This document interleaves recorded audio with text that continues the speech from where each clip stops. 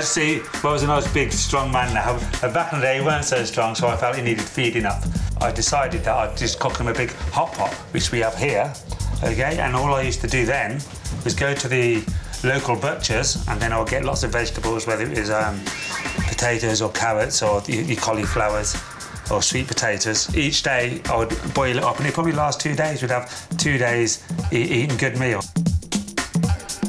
Like, it's all different now. Everybody's body is different, obviously, but like the basics are, if you're training so hard, then you need the carbs before you train. Then right after training, then you will just load up on protein. You know, all the hard work was upstairs, and this is somewhere where we used to just come out, chill, relax, eat, cook it up, you know, then just, yeah. Then back to training.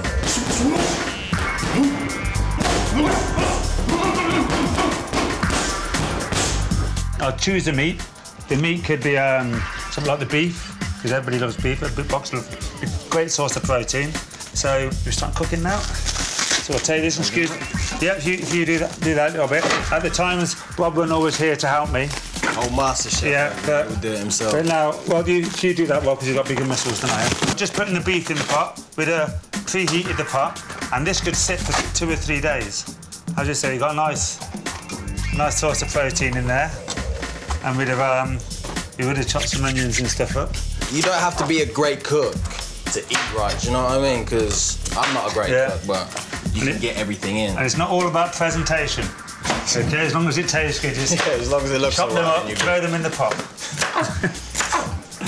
He never complained anyway. Nah, I used to think it tasted good, man. No, it did taste. I used to come up to the gym sometimes. As soon as I open the door, it's just like that. That smell was brilliant. What we got today then? Yeah.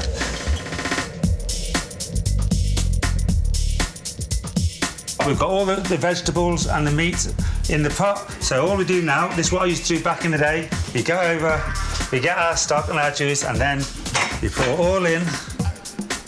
Well, look at that, that's beautiful. Look at that. You put all that in there, and after this, all we need to do is put the lid on.